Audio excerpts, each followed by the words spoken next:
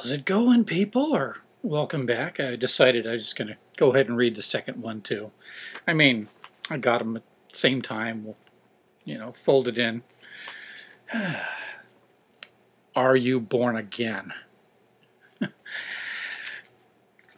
I thought once was enough, actually. And you don't get breastfed the next time around. Although it's a lot less messy the second time, I understand. Anyway, and do you like daisies and monarch butterflies? Who doesn't, right? All right. Now, this one is just full of stuff, so it's going to take a little longer, and that's good. I didn't finish my libation. All right. Changed from an ugly caterpillar to a beautiful butterfly. Who says caterpillars are ugly? I think they're kind of cute. Some of them are downright pretty in their own way. What's this problem you got with caterpillars? This transformation that takes place in nature is a good illustration of what happens when a person experiences the new birth, which is supernatural. So they explain something supernatural with something natural. One thing that you can actually see and prove, and the other one, it's an imaginary thing. You feel it. You've got a change of thinking, maybe. New birth is needed. In God's eyes, our natural state is unattractive too. Since we are born in sin and formed in inequity, our parents were, that's a bad thing, I guess. And Psalm 51:5 is where they draw that conclusion, and probably some other places.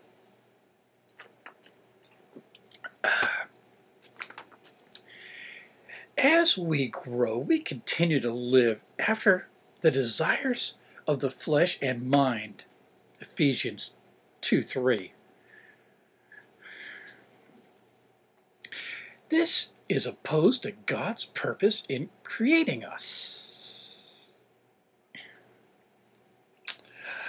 and shows our need to be made new creatures in Jesus Christ. He just waited until 2,000 years ago to do this, but we've been around for, something like 50,000 years, I think it is. Well, some ideas take a while to catch on, I guess. He just hadn't thought of it yet, I guess. All right. Only the new birth can give us new desires and a new life. Yeah, you're not going to want to be doing any of that after you're born again, will you? You're going to be just so much better if you did it right. What if you didn't, though, huh? Then you're not really doing anything. The caterpillar does not become a butterfly by education. No, it does by nature. Religion or self-effort. Likewise, it is only by the miraculous metamorphosis of new birth that your life and mine can be made beautiful to God. Because apparently he thinks caterpillars are ugly too.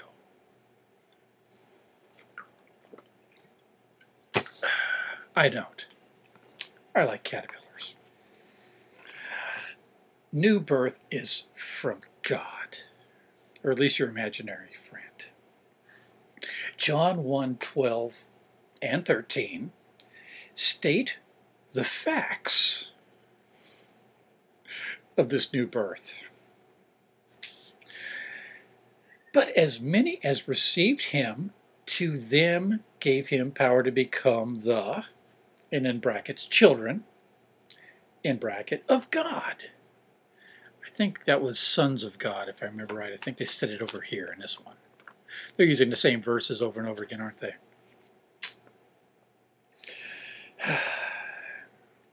Well, you know, I mean, children of God. I mean, these guys are children of gods, you know. Hercules and Thor. They don't really get along most of the time. They're in a book. People had faith in them once. Matter of fact, Thor really held out against Jesus for quite a while. It was like the last of the pagan gods. And Jesus was nailed to a cross. Thor had a hammer. Why don't they have a Jesus Pez dispenser? Do you think that's unfair? We should write to the company. They got a son of God with has candy coming out of his neck. Why can't Jesus? It's like bigotry somehow. All right.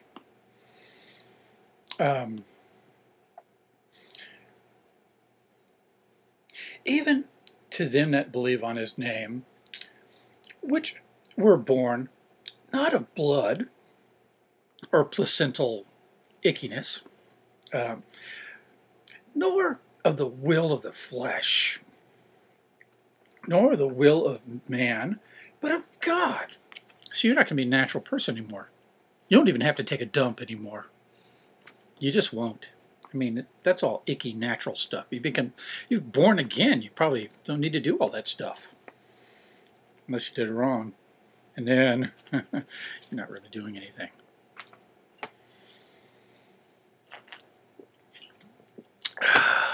This is all quite edifying. All right. Only those born of a certain man have the right to be recognized as the children of that man. So only those who are born of God have the right to be recognized as the children of God. Okay. Thus it is that those who receive Christ as Savior and Lord become children of God. Did you follow that reason? It kind of did a little loop-to-loop there, didn't it? To receive Christ is to have true repentance to God and faith in the Lord Jesus Christ. And probably some other things, but we're just talking Paul right now. I mean, Jesus had more things involved, like, you know, abandoning your family, giving your wealth to the poor, loving your enemies, turning the other cheek, treating the least of the lowest of low as if they're Jesus himself. But we're just talking about Paul, which said it's not about deeds. It's about willful dismissal of disbelief, the willful suspension of disbelief, or in other words, faith. Okay. How are we born again? That's the million-dollar question, isn't it? Counterfeit question. John 3:5 tells how we receive the new birth, water and the Spirit. There it is. What the water signifies is plainly told in Ephesians 5:26. You just got to know how to jump all around this book. See, if you're reading it straight through, you're just doing it wrong. You got to jump all around, you know.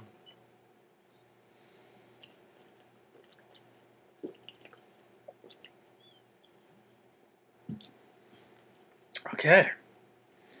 The water is the Word of God. See, you just got to know how to interpret things, too.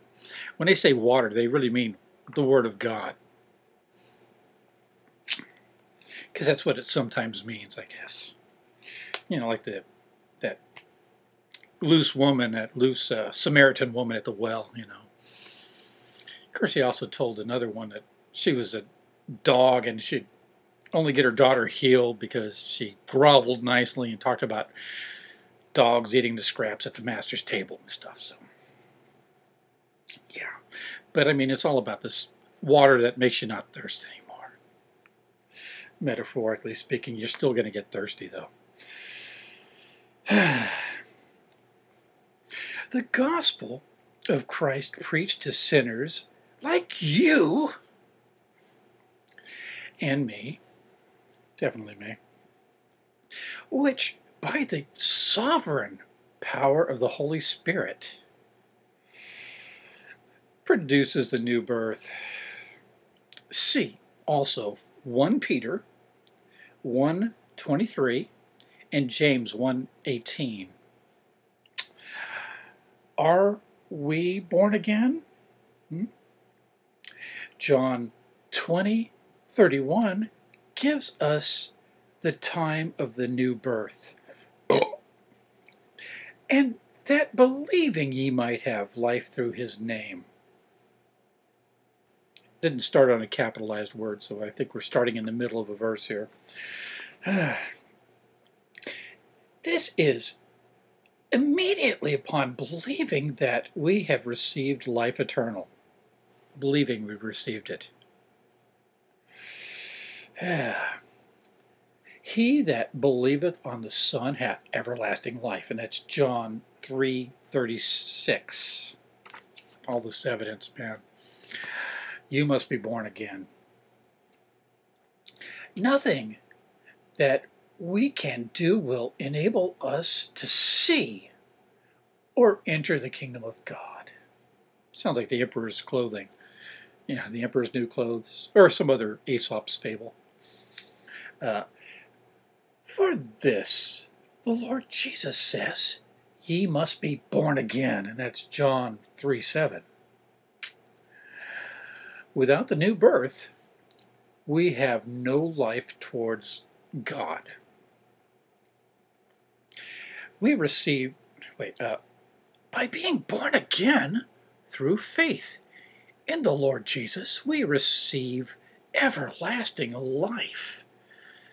So, I mean, we're doing this for love, not for ulterior motives or personal interest, you know, like fear of this place or love of butterflies and daisies.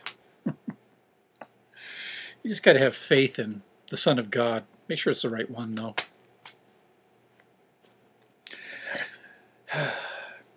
Without the new birth, we are condemned already. And that's John 3:18. By being born again, we are freed from judgment. And that's John 5:24. So whatever you did that was wrong in life, it's just been blotted out. And you don't have to like pay restitution or do something nice or anything really nice. You just suck up to the Sky Daddy. Say you're sorry for all that bad shit you did.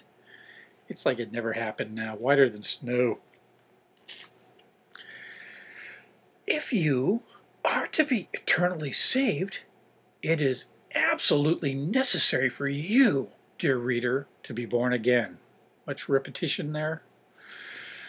Repent ye therefore, and be converted, that your sins may be blotted out. They just keep using the same verses, don't they? And that's from Acts 3:19. Believe on the Lord Jesus Christ, and thou shalt be saved. And that's Acts 16:31. And both of these are from